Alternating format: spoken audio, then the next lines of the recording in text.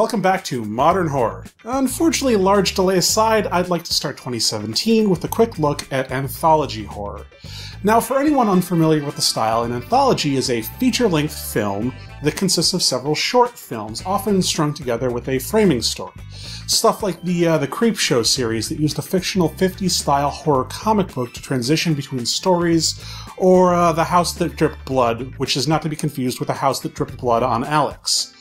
We'll get to that at some point, I'm sure, but I just don't know if I can handle Wiseau right now. You are tearing me apart! In a lot of ways, these anthologies are like a pre-packaged short film festival without the travel and the temporary nature of a film festival, which appeals to genre fans, because of the opportunity to sample a bunch of horror stories, styles, and directors. And it also appeals to non-fans by providing a much larger variety and a less intense experience. So while any given movie might be hit or miss, the misses don't last as long, and many people will find stories that they liked. Now, it really seems like a win-win for production companies and small-time directors, and anthologies got wide theatrical releases that did pretty good numbers throughout most of the 80s. But then the idea almost died out in the 90s and early 2000s when the majority of anthologies were cheaply done direct-to-video affairs. However, we've recently begun to see a resurgence of relatively high-profile anthology horror in theaters and especially on streaming services,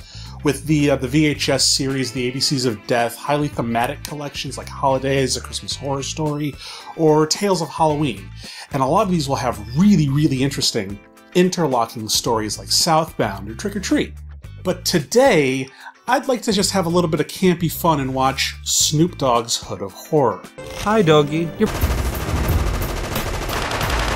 To get some backstory on our narrator, we jump into an animated action sequence where Snoop Dogg's Devin is the gunner in a car chase, presumably between rival gangs, or he is using a very different definition of war driving. His side wins pretty conclusively by exploding the other car, which seems like a bit of an overreaction. Dramatic effect, though. It's a Pyrrhic victory, though, because we learn that in the initial crossfire, Devin's little sister was hit and killed. Blaming himself for killing her, he goes on an urban walkabout. Devin eventually runs into the gangster he thought that he blew up, or at least it looks like the guy, and the reaction of, shooting the surprisingly not exploded dude another half dozen times seems appropriate, Spray and pray has a whole new meaning against the demonic.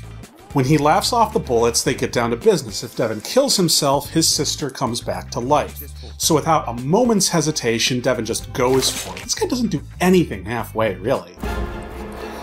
Unholy undead daughter. Well, actually, the mom accepts the recently undeceased child pretty easily, which I suppose is a good thing. I mean, how much would it have sucked if Devin offed himself for his sister and then the mom just went all Romero on the kid? Hopefully this doesn't work like Pet Sematary.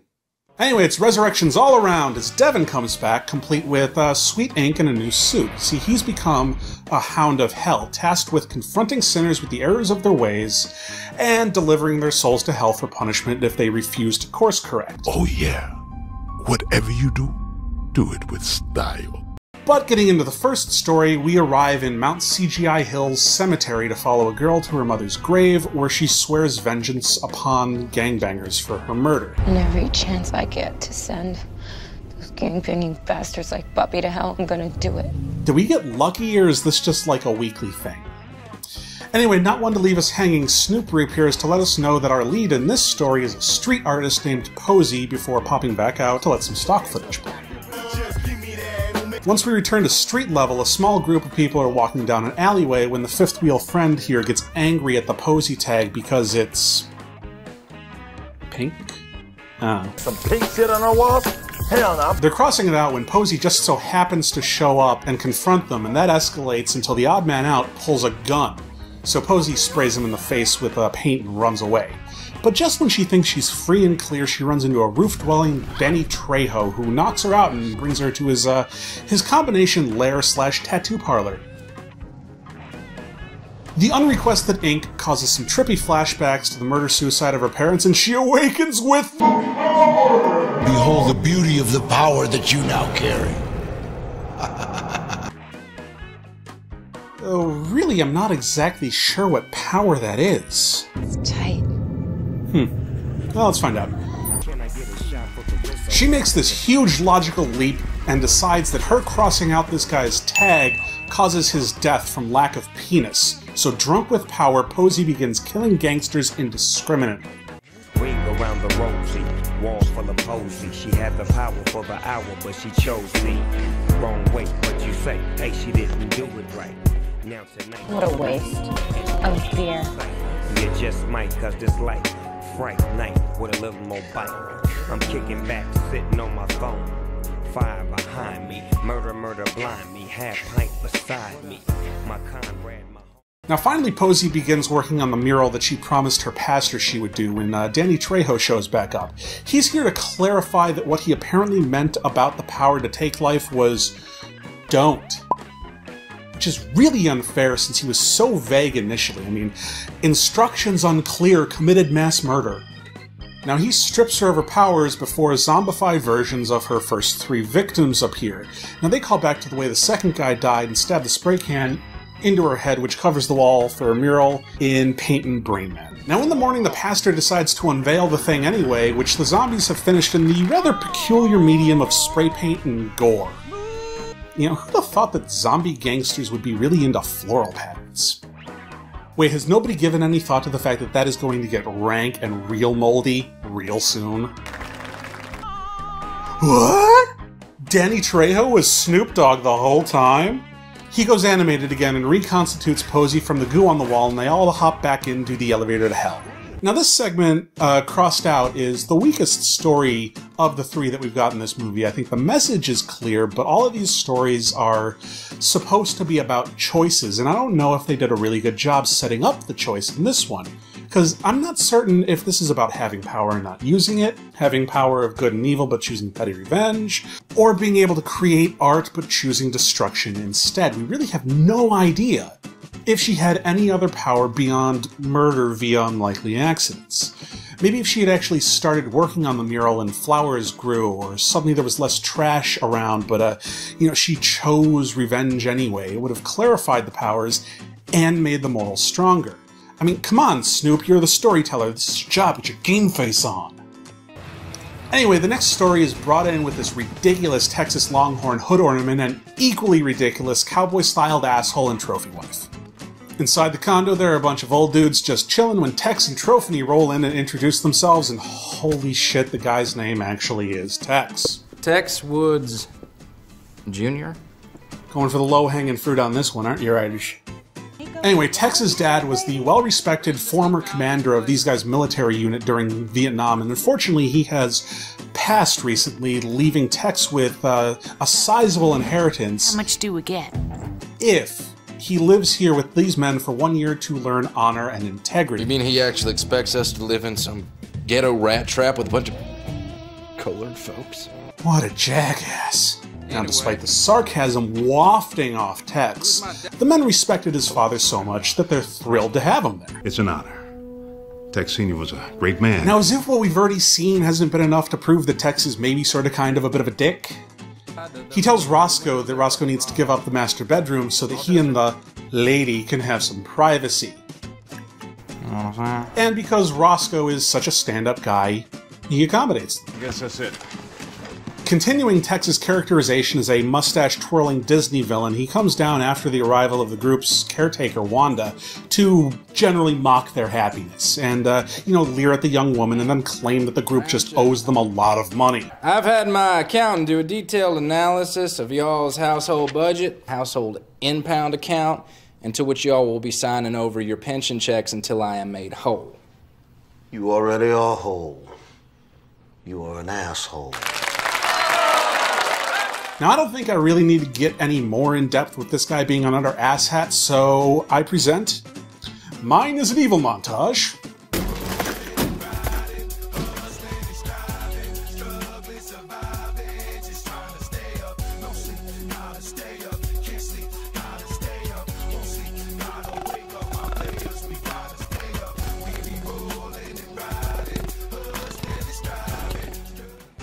Wait, hold on. Is it allowed to kill someone in a montage, but then not have clips of comical attempts to dispose of the body, or propping it up like Weekend at Bernie's?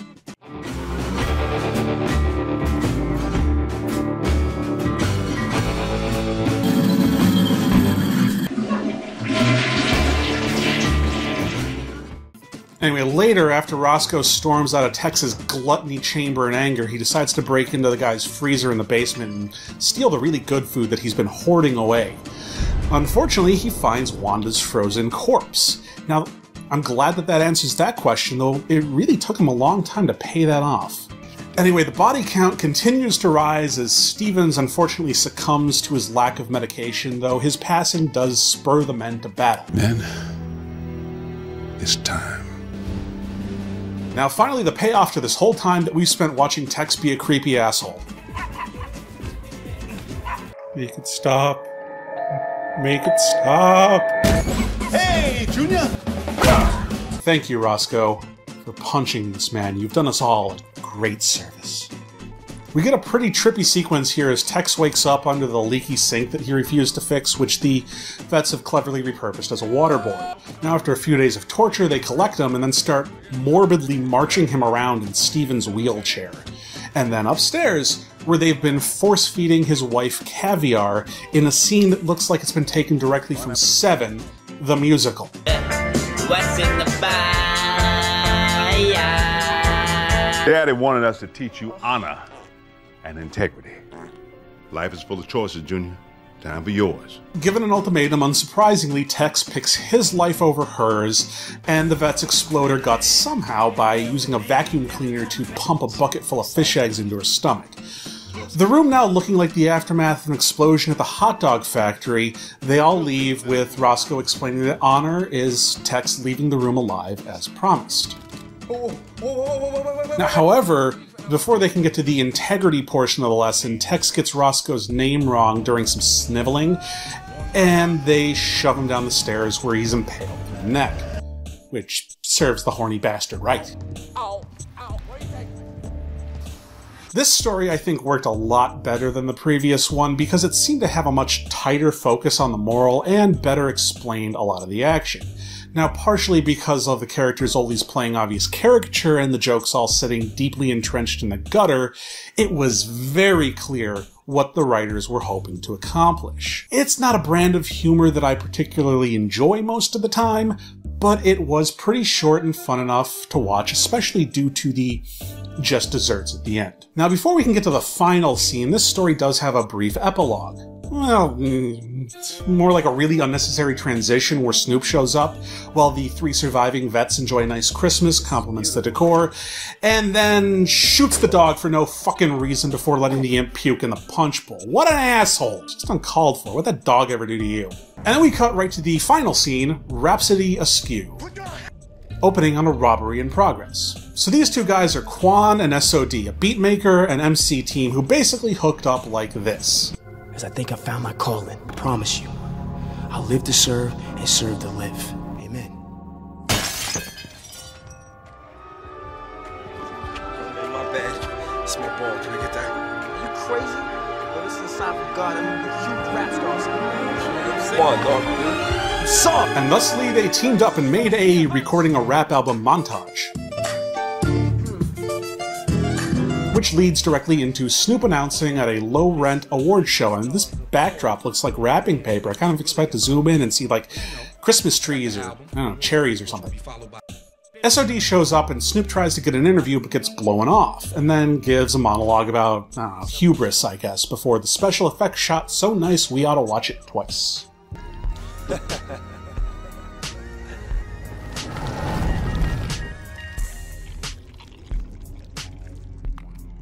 Anyway, Snoop wants to kick back and watch the show, so he pimps his demon girls to go blow the limo driver and puts his feet up and back. Inside, SOD wins his award and then goes up to, thank all the usual suspects and his fallen partner, Quan. A while later, at the after-party, SOD, being thematic, is showing off his bullet scars and using the sob story of his friend's death to try to score with the honeys. The security tries to shut him down, but his self-righteous ass just isn't having it. The party gets interrupted again when Lin Shaye finally appears to make everything really trippy.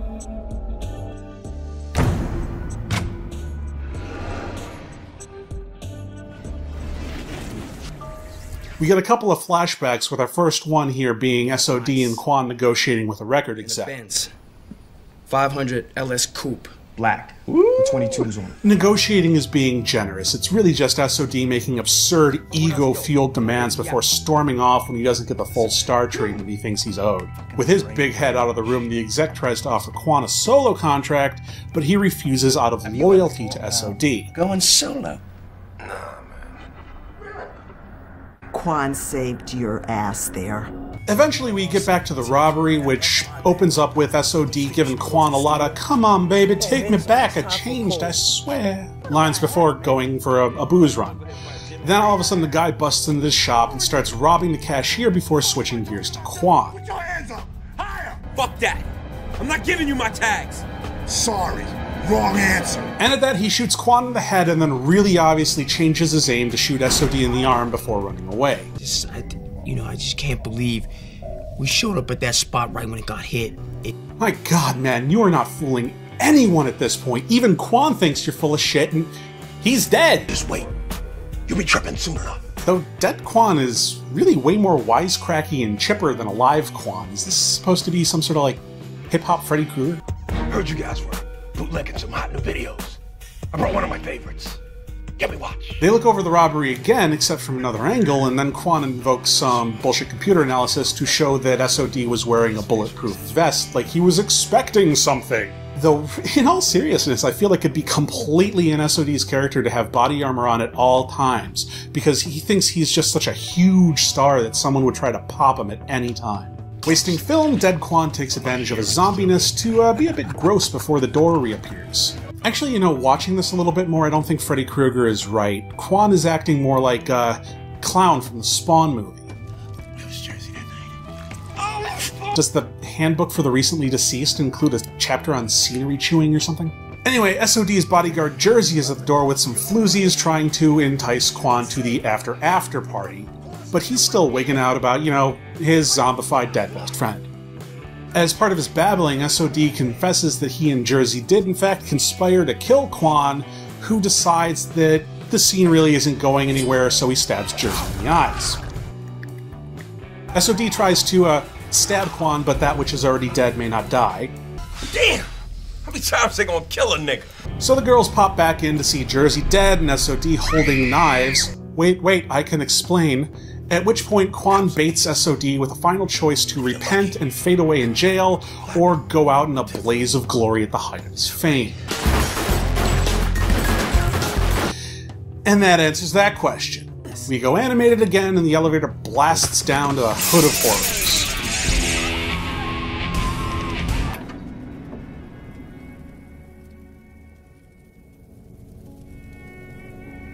There's a final wrap-up speech by Snoop about how he just brings punishment to those who squander opportunities to do good, which, of course, launches into a rap. Welcome to the place where all the creatures meet. The last building on the left on the... The music video part here is mostly clips from each of the shorts, but there are some new shots of the party down in hell with our characters in the background. Something really amuses me about the way that Tex is dancing in the corner here. We close on the mischievous imp getting back into the elevator and going up to Earth for some more sinners. This third part here seems to take on a little bit more nuance than the other two, maybe because SOD was just greedy and self-centered and not racist and deliberately abusive like Tex. While they both had a few obvious paths to redemption, it seemed way more likely that SOD might have actually taken one. Snoop popping back in to deliver little morality quips was a little distracting, and he showed up a lot more in this one than he did in the other shorts, but, I can't really complain too much since it's Snoop Dogg. I mean, the dude is cool. Now, anyway, there's not really a ton to dissect here, since the movie has no real intentions of being grand and terrifying. All the shorts are just very campy and fun, and it's always good to see different perspectives come to horror. Horror has been mixed with metal since the 80s, so coming at it from hip-hop instead is a really unique feel. Well, anyway, that's it for this modern horror. Next time we'll be finally finishing up Paranormal Activity in the Ghost Dimension. But until then, please leave any comments below, like and subscribe to be notified of new videos, or follow Build Environment on Facebook or Twitter. Cheers! Detective, I think you're looking for me. Down, motherfucker, down!